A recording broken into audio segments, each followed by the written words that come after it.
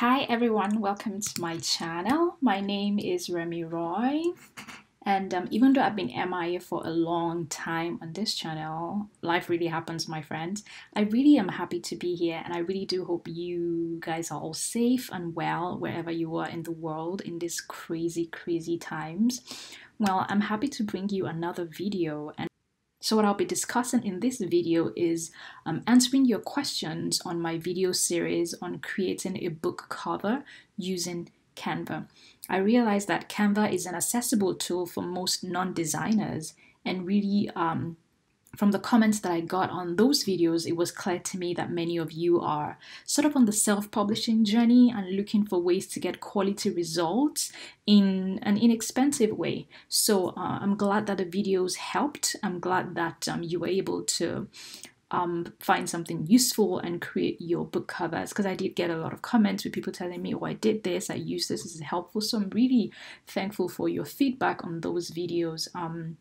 So like I said, in this video, I'm going to be answering your questions because I did get some questions on those videos, and I just have some answers that hopefully, if you're still on that journey, will help you, or for those who might see this video later or go through the series of videos, because people are always having ideas and wanting to publish books, so it will always be helpful for anyone who needs it. Okay, so let's get into it. The first part of the video is right here. So how to create a book cover in Canva. So I'm going to scroll through and go to your questions. Okay, so this question is by Kylo Games. So he or she says, so I have been trying to make book covers and I'm so worried about copyright laws. I'm a new author and I had a few questions I can't seem to find anywhere. Number one, if I made a book cover through Canva using their elements and photos, is it mine to use, or do I have to go through some process to be able to publish using it? Number two, how do I go about making sure I don't infringe on anyone else's rights when making my cover? This is a very good question because it really is something you have to pay attention to. I have a personal story. When I published my second book, From the Sidelines, I found, because I was looking for a cover to use something really beautiful, I found an image online that I really loved, but it wasn't like a stock image that I could buy. It was just an image floating around on the internet. So I said, I want to use this image, but I need to know that I wouldn't be infringing on anyone's rights. So I tracked down the photographer that took that image, and I sent him a message. I think it was on Flickr at the time. I sent him a message and I said, hey, I love this photo. I want to use it for my book cover. Is there anything I need to do? Copyright wise, because I know you took this photo. I just, want to know if it's possible. And he replied, because I didn't really think he was going to reply. I thought I'll never be able to use it anyway if he doesn't get back to me. But he replied and said, hey, Remy, this is amazing. That this is actually my most stolen picture on the internet.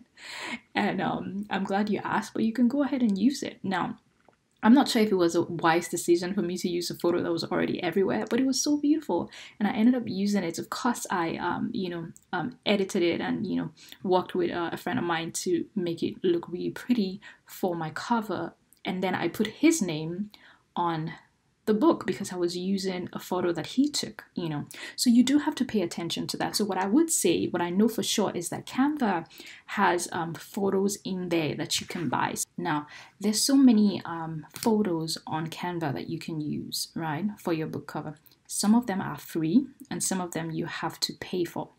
Now, I believe that the free options, most of them are taken from websites like Unsplash and Pexels.com. So this is Pexels.com, Pexels.com. And all of the photos on Pexels, and I'm sure also on Splash, are free. So they're free to use in any project that you need to use them for. It says you don't have to attribute, you don't have to give credit to the photographer, even though they would really appreciate if you do. But if you don't, it's no problem. And it says you can modify the photos and videos, whatever creative resources that you get from Pexels, you can modify them and edit them as you like. And these are the use cases. You can use it on your website, on your blog, on your app. You can use it to promote your product. You can use it in print marketing material, like magazines, albums, books, CD covers, and more. You can share them on social media. But they do have some things that you're not allowed to do. Is if there are people, identifiable people in those photos, you must not use them in a bad light or in an I can talk today, in an offensive way. You must not sell, the photos without editing them in some way, and some other cases that, you're not able to use them. So I believe that if you use the free options in Canva, which most of them come from sites like this, you can absolutely use them in your book and it's not going to be a problem. And you can credit the photographer who took the photo, and you can just do a search. You can just do a search to be able to find who created that image, and then you can end up using it for free, and you can credit them if you want. That's what I would do. Now for the options that are not free, so for example, there's some photos, so like this one, there's some photos in Canva that you have to pay for, right? I believe if you do pay for them, you should be able to use it in your book project, and that shouldn't be a problem. If you still want, you can go ahead and credit, just put it in the credits page and include the name of the photographer. That will be nice, but I think you're covered if you use the elements in these two different ways. So it's a good question, and I hope that helps to answer that. So the second question is Simisola Ogoyinka says, nice tutorial, thank you. So I'd like to know how to create the spine of the book and attach all to have the flat cover and a 3D cover. So she wants to know how to create the spine of the book and the 3D cover. I answered the question of the spine, but the 3D cover used to be like a real problem for me personally. But I have found a way that you can create a 3D cover on the internet for free. So pretty much like a mock-up that you can use in promoting the book and all of that. So there is this website that I found, which is DIYbookcovers.com. And if you go to this, I'm going to put the link in the description below. I'll put the link to any things that I mentioned, any websites that I mentioned in the link below. So DIYbookcovers.com, if you go to this website, you can easily create a 3D cover for your book without having to pay because it's free. Okay, and it doesn't have a watermark. That I think it used to have a watermark, like you had to maybe sign up or pay or whatever for you to remove the watermark, but I don't think that is the case anymore. So you should be able to use, and it's pretty easy. So you choose the cover that you want to use. Say for instance you want this cover, you choose it and you click next, and then you upload, you browse, and then you pick whatever image you want to use. So for instance, I have this image that I created for a client, a wonderful client. I'm going to include that here, and then you upload. It's going to create the 3D mockup for you. So it has uploaded the cover of the book, and then you go to next.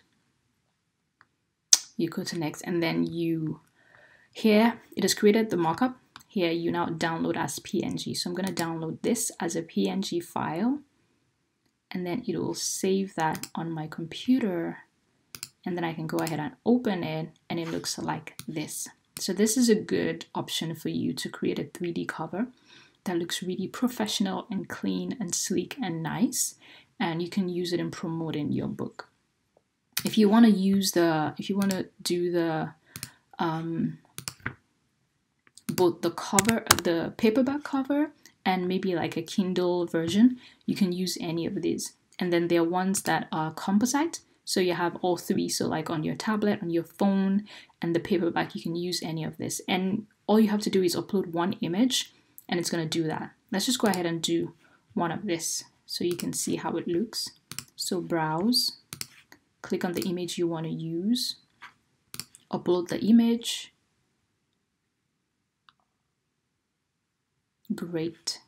Click next, you have it, and then download the PNG, and it's going to download the composite 3D mockup for you. Save. And let's see how it looks. Here you go. So this is a beautiful image that you can use for promoting your book and anything else you want to do. So that's a good option for you if you're looking to create a 3D mockup for your book. The website is DIYbookcovers.com, and I'll leave a link in the comment in the description down below. All right. So the next question I have is, let me walk through that. It's probably in the next video.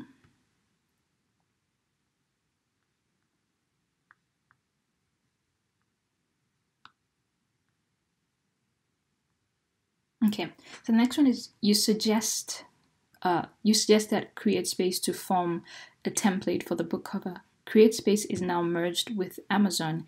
Can it still be used, or in what way? Can the template be formed in Canva itself? So this is a great question, but when I created this video series, CreateSpace was still alive and well, but now everyone knows CreateSpace is now Amazon, KDP. So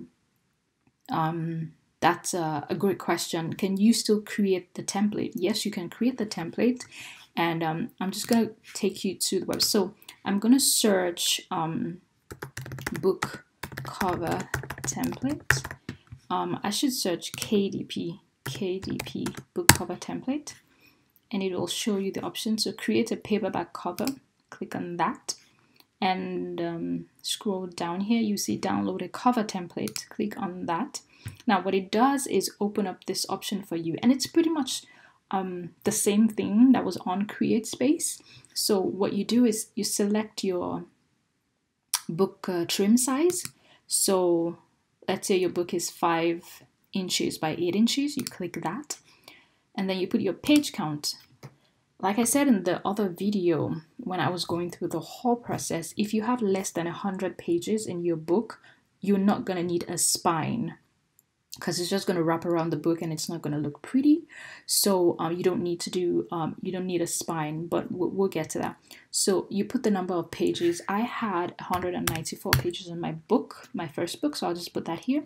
And the paper color is white, and you can choose whatever you want, and then download cover template.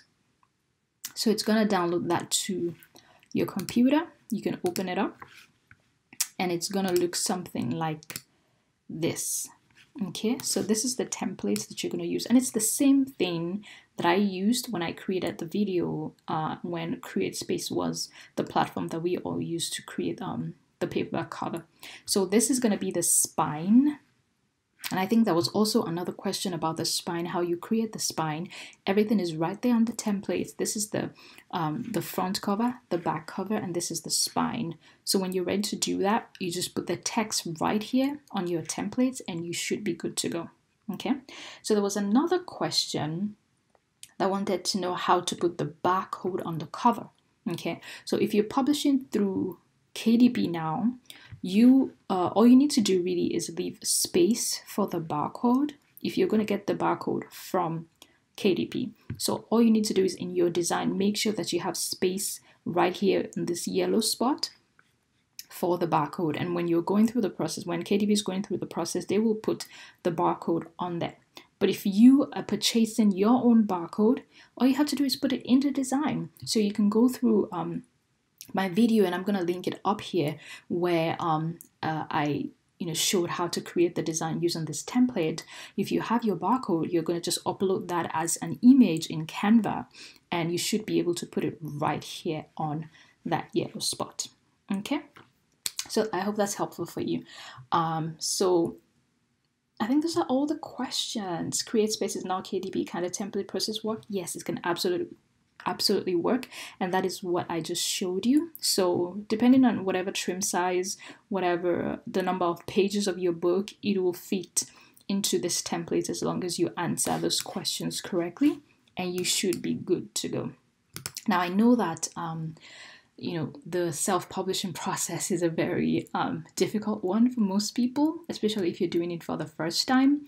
You are trying to get used to understanding, design, how to set it up on Amazon, how to promote your book and all of that. And I do have personal experience on that because I have self-published 3 books. And if you want to hear about my self-publishing journey and or maybe just for me to talk about publishing in general and my experiences, the good, the bad, and the ugly, let me know down in the in the comments section, and just let me know if you have a question that you want me to answer or anything that you want me to address, and I would love to do that. I'm on this journey also, like you, but I'm excited to share whatever it is that I have learned and I'm going through.